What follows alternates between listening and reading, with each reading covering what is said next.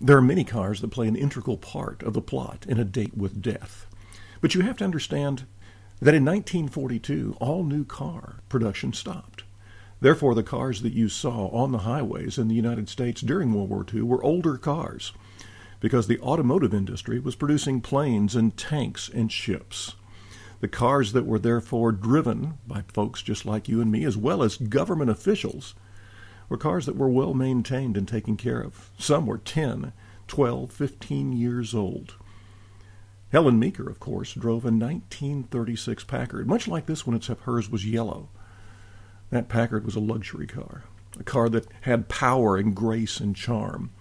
But you'll notice, as you look over the dash, that it was still a standard transmission car, a 3-speed H pattern, and that's what Helen and almost everyone else drove during this time. The 1937 Lincoln Zephyr was one of the first cars that was streamlined in the United States. It was a luxury car, as you can tell by the interior, which included not one, but 2 glove boxes. The FBI drove mainly Fords and other mid-range, mid-priced cars like this 1937 Ford. The Ford was a staple of many of law enforcement officers. The Tin Lizzie, which we found in Georgia, was still prominently driven throughout the United States. The Model T, made from 1909 to 1928, was an integral part of American society during this time, and often the only car the poor could find to drive. This 1935 Dodge panel truck was also an important element in this plot, and it was used by the Red Cross and other agencies as well as floor shops. You might think that there's actually a misprint in this book. We talk about a Model AA Ford. Well, that's not true.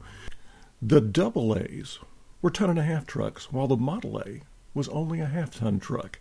And a farm family like Helen Meeker encounters in this book would have needed that 1.5-ton truck to deliver their hogs to the market.